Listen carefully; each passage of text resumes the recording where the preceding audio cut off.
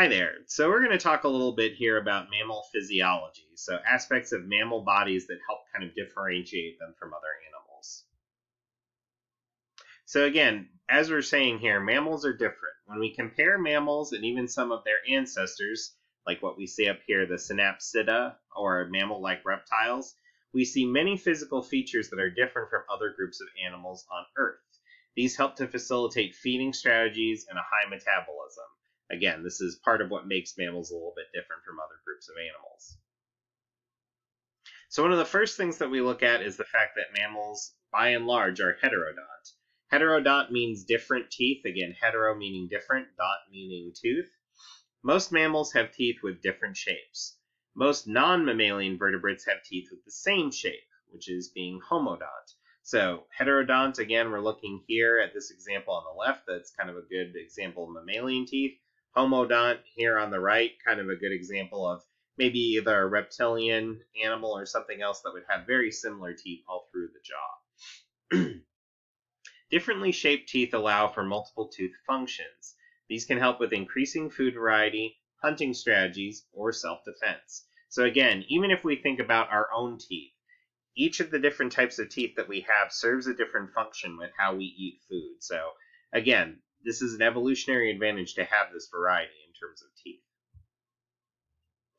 When we start to talk about, and let me move my video here so we can get a little bit more of a better view of our skull here. So when we talk about these tooth arrangements, we're talking about the dental formula of an animal. Comparisons of the types of teeth in a mammal, the top portion for the upper jaw and the bottom portion for the lower jaw. So again, that's when we're looking at these types of diagrams that talk about the dental formula. Dental formulas track the number of incisors, canines, premolars, and molars. Modern mammals can be described by a dental formula. Usually you will find something that gives you these numbers for most modern-day mammals. So if we're looking at humans as an example, and again, we're just looking at our teeth, and you can kind of double-check this with your own teeth. On the top part, 2 incisors on one side, so one side, upper jaw, 2 incisors on the lower, 1 canine, both upper and lower, 2 premolars, both upper and lower, 3 molars, both upper and lower. And again, this would be different for other types of animals, but this is the dental formula for humans and certain great apes. Another structure that we'll talk about that's kind of related to digestion is the cecum. So this is part of the digestive tract where the small intestine becomes the large intestine. So you can see here on the highlighted portion of the diagram here, as we're getting from small intestine to large intestine, this is the cecum, that highlighted part.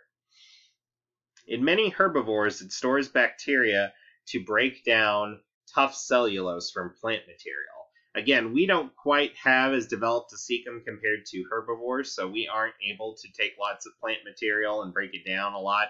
Cellulose is the stuff that's in like celery that gives it a lot of its shape and its firmness. So again, imagine trying to eat plants like that for all of your meals. It'd be very difficult, but herbivores can manage it. In humans, the cecum has the appendix attached to it. So here we're seeing vermiform appendix, this little area right here.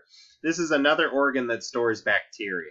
And again, some people have had this removed. It's not essential for a human being to have it in order to live, but it does store healthful bacteria that help with digestion overall. And here, if we do a comparison between a human and a type of herbivorous animal, in this case a rabbit, we can see that the cecum is a lot more developed, this part right here. And again, I apologize because I'm not familiar with the language that this diagram is being shown in, but I thought it was a really good picture for it.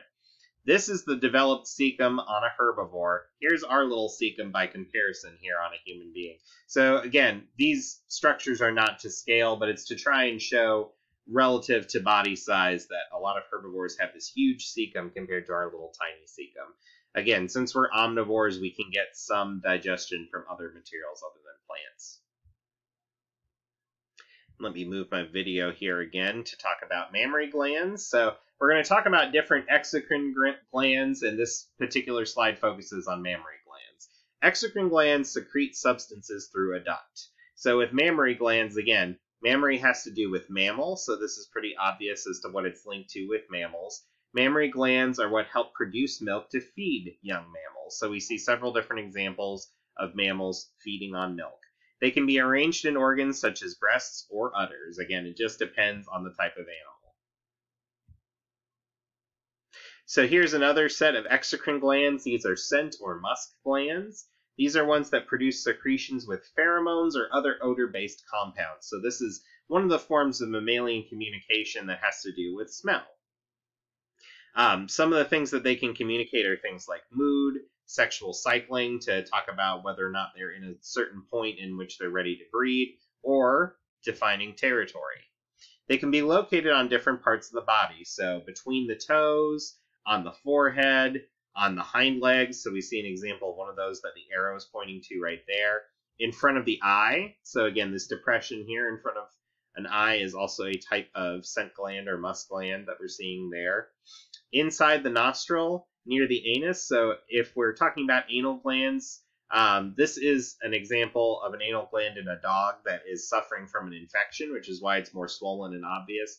But again, if you've ever heard about having your dog's anal glands expressed, that's what they're referring to, are these glands that are on either side of the anus. Or they can be near the genitals. So again, these are in a lot of different locations. It just depends on the mammal.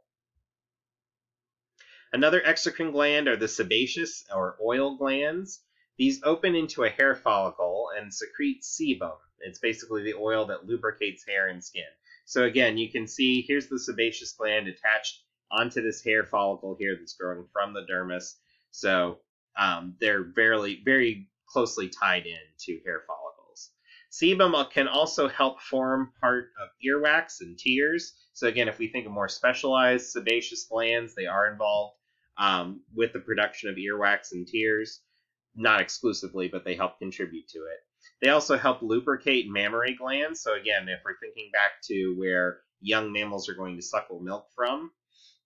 Also, excess sebum can form acne in humans. And humans are actually the only mammal that I'm aware of that have that condition. So it's kind of a unique feature to us. Lucky us.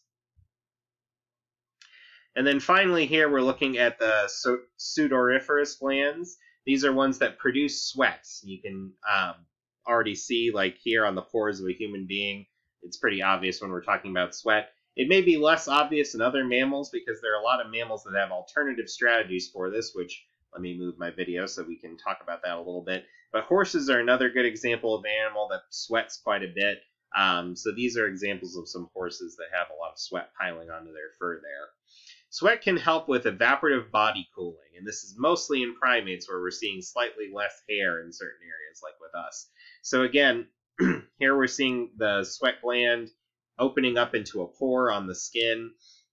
The whole idea is that if you are releasing liquid onto your body here, once breezes kind of pass over it, it helps with that evaporative cooling. It basically makes it to where the heat is sort of wicked away from the body to allow us to cool down. Since mammals can produce their own body heat, it helps when they have a system like this to help them cool down. Mammals with fewer sudoriferous glands cool down by having blood vessels in big ears, like elephants or jackrabbits. They may do panting, like dogs. If you've ever seen a dog on a hot day, you know what panting is. Shedding seasonal hair, again, as they move through different seasons, sometimes they may lose a coat. Or wallowing in mud and water, like hippopotamuses and pigs happen to do. So again, I hope that this helps to clarify some of the physical features that we see on mammals. A lot of these are a little bit more distinct in things that we tend to see more on mammals than other animals. So keep those in mind whenever you're trying to analyze mammals and figure out some aspects of their physical characteristics.